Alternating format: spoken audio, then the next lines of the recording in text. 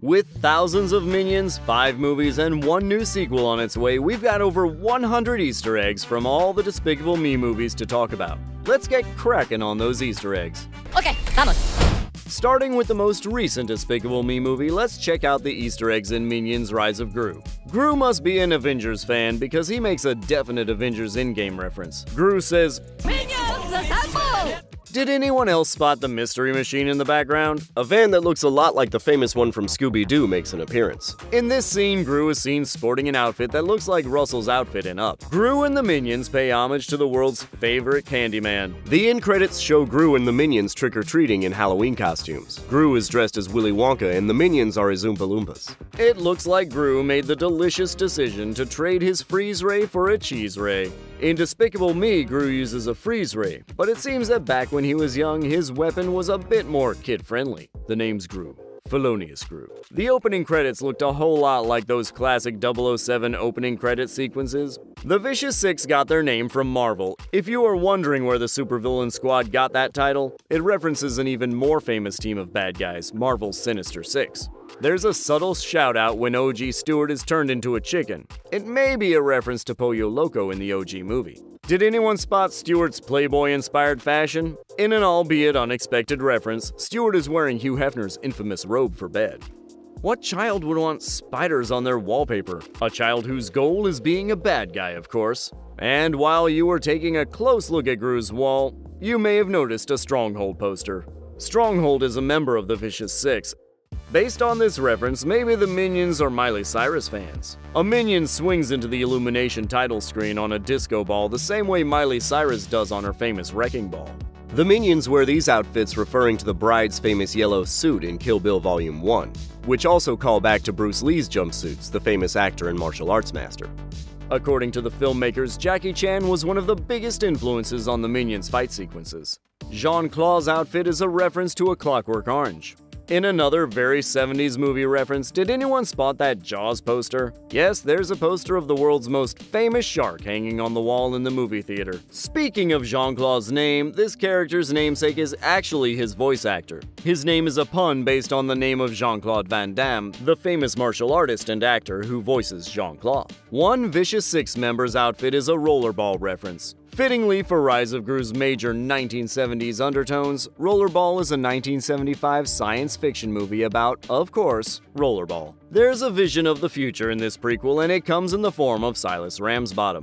He was introduced in Despicable Me 2, and a younger version of him appears in Rise of Gru. It's clear that members of the Despicable Me universe can get a Mad Magazine subscription. If you pay close attention, you can spot a villain in the Vicious Six waiting room reading Mad Magazine. Since Rise of Gru, pink toilet paper has officially become a Despicable Me staple. There's pink toilet paper in the airplane bathroom just like in Despicable Me 3. Pink toilet paper is only found in France, so this is likely a reference to French culture. Otto must be an aspiring stunt performer because he's following in Evel Knievel's footsteps. Or should we say, motorcycle tracks. Did Master Chow's voice remind you of anything? Yes, Michelle Yeoh voices Master Chow.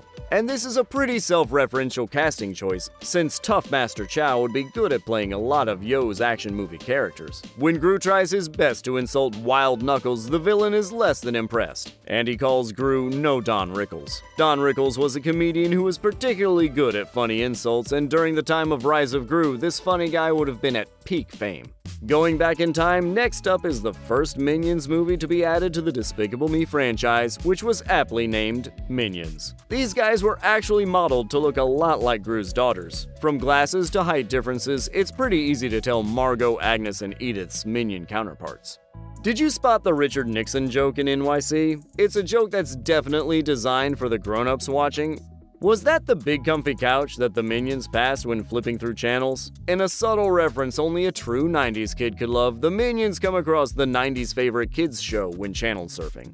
And speaking of 90s TV favorites, we also catch a glimpse of Dragon Tales.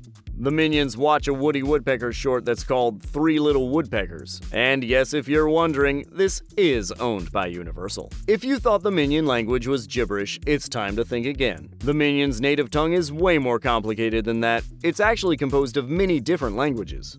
Dr. Nefario may not be as big a part of the Minions movie as he is in other Despicable Me movies, but he still makes an appearance. You can spot the Doc in the background at VillainCon. VillainCon is more inspired by Comic-Con than you may initially think. VillainCon's logo references San Diego Comic-Con's logo. The moon was a vital part of the OG Despicable Me, and in Minions the reference is specifically to the moon landing. When the Minions end up on a moon set, there is a reference to the conspiracy theory that the moon landing in 1969 was in fact all a lie. Mozart fans may have noticed this reference to the famous opera The Magic Flute. Did you know that the fire hydrants are all a reference to this? You can also hear Kevin whistling Der Vogelfänger bin ich ja, which is a song from the opera. Even Papagena, the name Stewart gives one of the hydrants, is named after one of the opera's characters. When Bob becomes king, that's definitely a reference to The Sword in the Stone, and the sword looks a lot like the kind in the 1963 Disney version. Gru's mom makes a little cameo in this movie as well. The Minions destroy a painting of Marlena Gru herself. The reference to the Beatles' Abbey Road isn't exactly subtle. Stewart, Bob, and Kevin pop up from underground just as the Beatles walk across the crosswalk, like in that famous image. There are also a few of the Fab Four's songs to be heard. Got to Get You Into My Life plays as the credits roll, and Revolution is performed by the Minions during the after-credits scene. Since Minions takes place in the famous English city, it makes its fair share of jokes at Londoners' expense. Among these jokes is plenty of references to British folks' stereotypical love of tea. As if the Minions director didn't have enough work on his hands making this movie, did you know that he also voiced every single Minion? Yes, director Pierre Coffin is the man behind the Minions. He was the voice of all 899 of them. The design of the evil Minions was based on a Looney Tunes episode where Tweety Bird drinks a potion and turns into a big scary Tweety Bird. Both Tweety Bird and the Minions are little, yellow, and not actually evil at all. Moving on to Despicable Me 3, this third Despicable Me installment actually has the most Easter eggs of any of them. Let's start with the major Sing reference. When the Minions enter the Sing competition, it's just like the other Illumination animated movie. Speaking of references to other animated favorites, Nemo and Marlin from Pixar's Finding Nemo seem to be underwater in this submarine scene. If you love Easter eggs, Margot's t-shirt collection is usually a good place to look. She wears a Grinch t-shirt that references the legendary Dr. Seuss Christmas character. Gru and Dru's appearances are a sneaky reference for comic book fans. The brotherly duo is based on Spy vs. Spy characters. Like Gru and Dru, Spy vs. Spy is about two super spies who wear coordinating black and white outfits. Star Wars lovers, did you catch the nod to The Empire Strikes Back? Dr. Nefario gets frozen in carbonite, and we all remember when that happened in the Star Wars universe. Another adventure movie that gets a shout out in this film, Raiders of the Lost Ark. They steal what looks to be the same statue that Indiana Jones once stole. Balthazar Brad is a major 80s fan, and he doesn't have to talk about his love of the decade past for us to figure that out. His name is Brat, a nod to the group of young movie stars from the 1980s, the Brat Pack. And speaking of all those 80s references, there are quite a few others to be found, from moonwalking like Michael Jackson to loving Madonna and Phil Collins. Despicable Me 3 doesn't just go back to the 80s, it also goes back to the future. Gru's car reminds any film aficionado of the famous DeLorean from Back to the Future. When the Minions are in prison, there's a Jailhouse Rock reference. Stewart must be a major rock lover. He plays Van Halen music because Stewart really rocks. The stuffed unicorn appears in two Despicable Me films. The one from the first movie also appears in the third. The famous Minion Mel has a very special namesake. He's named after Chris Meledandri, the CEO of Illumination. If the name Fredonia sounded familiar to you, you may be a Marx Brothers fan. The city name is a reference to one of the wacky comedian's most famous films, Duck Soup. It looks like Lucy is a lover of Easter eggs just like we are. She actually points out that the ceiling looks just like the Sistine Chapel, but with some unexpected pig cameos. Did you notice a headstone referencing Butch Cassidy in Dru's lair? One headstone reads Grutch Cassidy, which sounds a lot like a portmanteau of Gru and famous bank robber Butch Cassidy. This layer is filled with odes to other famous villains, including Hannibal Lecter. There's a statue that looks a lot like Gru sporting a Hannibal Lecter mask. That's not the end of nightmare fodder to be found in Dru's lair. There's also an evil clown that looks like Gru playing Pennywise in another remake of It. The filmmakers have said that Gru and Dru are yin and yang. There's a kind of yin-yang symbol on Gru's Despicamobile, and Gru and Dru are often dressed in black and white just like the symbol. Despicable Me's Gru and Drew are some of Steve Carell's most beloved roles, so it's really no wonder that this movie references one of Carell's other most famous roles, Michael Scott in The Office. There are a few moments in this movie that remind us of the Pink Panther. Balthazar's diamond is definitely a Pink Panther reference, and we think the credit sequence also reminds us of the classic mystery franchise. We all remember the OG Despicable Me fart gun, and this super silly weapon is used in the third installment during the illumination credit in the beginning of the movie. Despicable Me has a delicious dessert called Brad and Gary ice cream. This is certainly a pun on the famous ice cream company Ben & Jerry's. But where did the new name come from? That would be Illumination's short film Brad and Gary. When the Minions perform, there's a subtle callback to the animated favorite The Secret Life of Pets. The Minions sure can dance, and their choreography is just like the hot dogs dance in the other Illumination flick.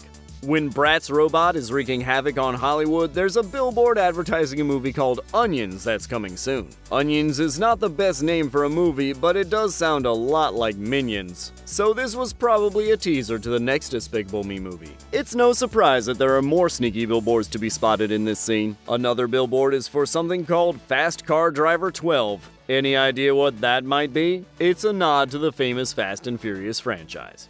Another billboard references Jurassic World. The Gigantosaurus Rex billboard is definitely poking fun at the plot of Jurassic World. In the beginning of the movie, a submarine turns into a bike like in The Dark Knight.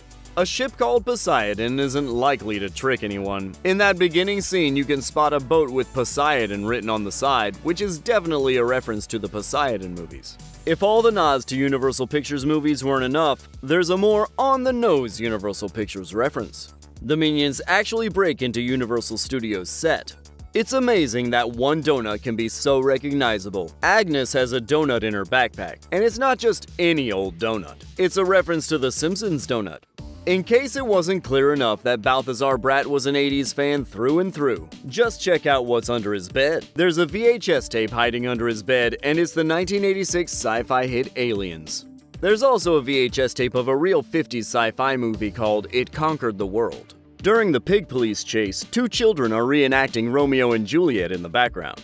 The I Heart Gru hat now says I Heart Drew. The brothers actually share a similar story to the twins in The Parent Trap. And like in that movie, both sets of twins are played by the same actor. Did you see those skulls on Gru's boxers? This choice of underwear is a nod to the Punisher.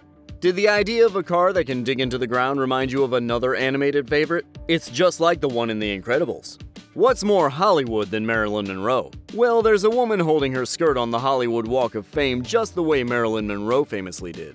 Balthazar is a major Guardians of the Galaxy reference. He carries a Walkman with 80s music and loves dance battles. Remind you of anyone? Star-Lord, of course. Speaking of space, there's another reference to the original movie when Gru wanted to steal the moon. As Gru wonders whether he should be good or evil, the view of the moon and his spacesuit in the corner reference when Gru used to be the bad guy. Brat dresses up in a costume that looks a lot like Donald Trump. You can't deny that that's his signature hairdo. Yes, when the Minions are in prison, they snap their fingers and dance like the Sharks vs. Jets famously do in West Side Story. Moving on to the first ever Despicable Me sequel, Despicable Me 2, it looks like the world of Despicable Me has the same banana suppliers as we do. The bananas all have Chiquita Bananas labels on them. Did you know that when this movie came out, you could actually call Lucy? For a period of time after the movie came out, you could actually call the number and hear Kristen Wiig herself giving Lucy's voicemail message. This beach photo appears in the first movie as Gru's phone wallpaper. That same photo is hanging up where Dr. Nefario works. With these non-English jokes, Spanish speakers are sure to have the last laugh. You might have caught this poster that, translated to English, reads, "If you are drinking to forget, pay first." Did you notice any difference between the yellow guy's smiles in the first movie and the second? Their teeth were not exactly straight in the OG Despicable Me, but by the time the sequel rolled around, they had perfect pearly whites. Margot has another interesting t-shirt choice, but this time it's not a cartoon. Her t-shirt references Bayside Shakedown. This TV series is a police dramedy from the late 90s. El Macho's storyline references Dr. Strangelove. The villain El Macho's wacky death, where he straps himself to a bomb before riding a shark, may have reminded you of a storyline in Dr. Strangelove. Edith says that Gru looks like Gollum from Lord of the Rings. Now let's unpack all the hidden jokes in the original Despicable Me, starting with the Wilhelm scream. As one of the most famous sound effects ever, the Wilhelm scream is a scream that can be heard in many movies and TV series from the 50s through today. In Despicable Me, Gru's mom accidentally kicks a man who's behind the punching bag she's really aiming for. This time, Margot sports a t-shirt featuring Dr. Seuss's The Lorax. The Bank of Evil has an interesting historic backstory. There's a shot of the Bank of Evil that says formerly Lehman Brothers beneath it. This is a joke for the grown-ups in the audience that implies that the famously closed financial firm is back in action. Vector steals a pyramid at the beginning, but he doesn't do the best job of hiding it. After he steals the pyramid, it can later be spotted in humorously conspicuous disguise. Bob wears one important crown in this movie. During his coronation, Bob wears the British royal crown, and it's clear that one of the minions swiped it. Did you catch the paintings on Gru's wall? The artwork Gru has in his house proves that he's actually a pretty good thief. He's got the Mona Lisa and Van Gogh's Starry Night. There is one particularly unlucky kid in the Despicable Me universe. In this movie, Gru famously pops this child's balloon. The same child appears in Despicable Me 2, and his toy explodes. When Gru reads a story to the girls, it's actually a real book called Sleepy Kittens.